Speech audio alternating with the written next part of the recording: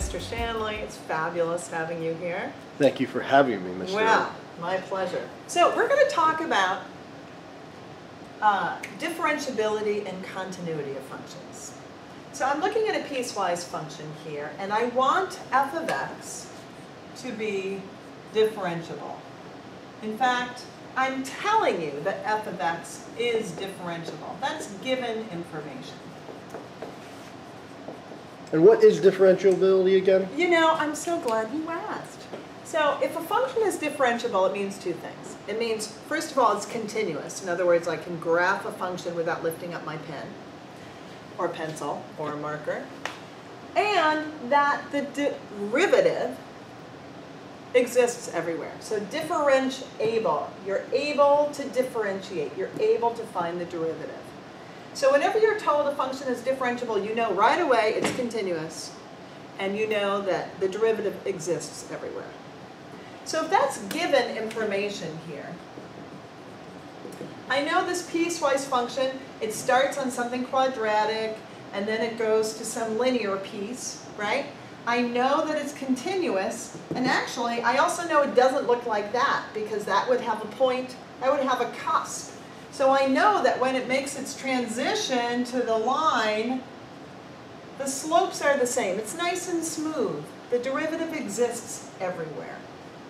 So my mission here is, knowing that f of x is differentiable, I want to find the values of a and b.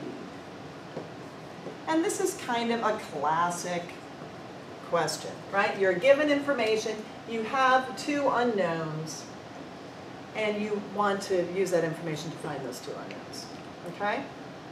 I want to make sure I set that problem up correctly. I did. Okay, good. So basically with this, if I'm looking for two unknowns, how many equations am I going to need to solve for this? I would suspect two. Yeah. System of equations, right? Right. If you have two things you're looking for, you need two different pieces of information about them. Two different equations, okay? If I had three unknowns, I'd need? Three. If I had 100 unknowns, I would need? 99. 100. Plus one. Plus 100 equations. So I basically want to set up two equations. I want to set up a system of equations that will allow me to find a and b using this given information and the piecewise function. So here we go.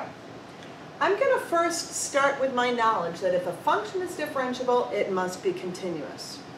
For a piecewise to be continuous, that means when I'm done with this piece, when x is 3, and I transition to this piece, the y values have to be equal. That means there's no points or no holes or... There's no holes, there are no jumps. So where this quadratic ends, the line begins at exactly the same y value. So I'm just going to say, okay, so at x equals 3, right, the y values have to be equal. So I'm just going to plug in a 3 for my x, a 3 for my x. And where did you get that 3 from? I got my 3 right from there. From either one? Yeah, okay. Because this piece is ending when x is 3, and then this piece begins when x is 3. So if I'm graphing 1, 2, 3, I don't know exactly what this looks like, but I'm going to have a parabola that ends, and then the line begins, and I know it begins at exactly the same y value. But it's not an arbitrary number, right? It's not an arbitrary number. We're going to find what that y value is. Okay. Okay. So I have an equation. Let's just clean this up a little bit. So that's going to be 9a plus b equals 3b plus 4. What the heck? Can I just say 9a equals 2b plus 4? I think we can do that in our head. All right. I have a relationship between a and b. Now I'm looking for a second relationship. So I'm going to go back to my given. So I know it's differentiable. Hey, that means the derivative is the same. That means when I make the transition from the quadratic to the line, from this piece to this piece, the the slopes are the same, because if they weren't the same, I'd have a cusp. Right. And that's not differentiable. Okay, so I'm going to come over here. Can you see me over here, Mr. Shanley? Yes. Okay, so now, this was using my continuity piece. So now, since I know the function is differentiable, I know that the derivative of this piece equals the derivative of this piece when x equals 3. Derivative is the... So I'm going to take the derivative of this piece, which is 2ax plus... Oh, well, wait a minute. B is just a constant. What's the derivative of a constant? 0. Okay? And the derivative of this, here, let me write this differently.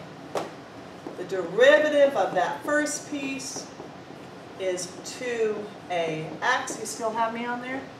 The derivative of the I wouldn't go any further than that, Ms. Stewart. piece, all right, Okay. is going to just be b. Perfect. Okay? So I know that this derivative has to equal this derivative at the moment that x is 3. So I'm going to plug in an x value of 3, so 2a times 3 has to equal b, so 6a must equal b. There's my second relationship. I now have a system of equations. Okay? My first equation came from my knowledge that this function was continuous. And from my second equation came from my knowledge that the function was differentiable. All right, I'm going to do some erasing.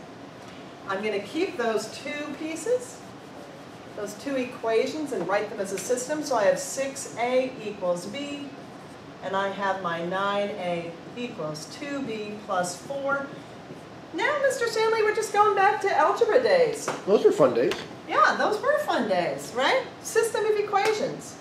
Well, I don't know. I could do this. I think I'm just going to do substitution. I think I'm just going to plunk that 6a in for that b. That's totally Is that allowed. legal? That is totally illegal. All right, so I have 9a Totally equals legal, not illegal. 2 times 6a plus 4.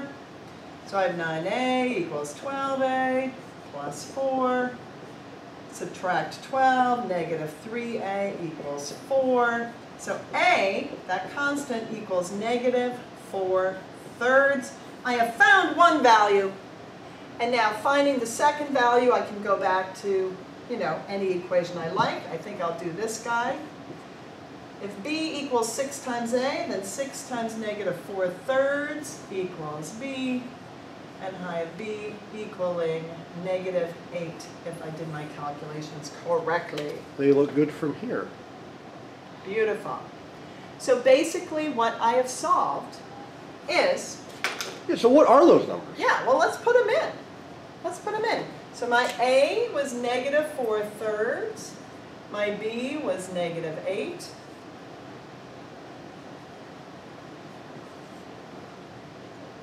So there we go. I have my function, my piecewise function, that is both continuous and differentiable, which means if you graphed this parabola, right, for all x up to and including 3, and then you made the transition to this piece, you would have a beautiful, seamless transition. That parabola, well, I guess it's an upside down parabola, right? Well, it has to be, right? It has to be. So that parabola, right, when x gets to equal negative 3, is going to segue beautifully into the line, right? So this would be the piece negative 8x plus 4. This would be the piece negative 4/3 x squared minus 8. It's continuous, and the slope is the same at that point. Thanks, Mr. Chanling. Thank you, Ms. Stewart.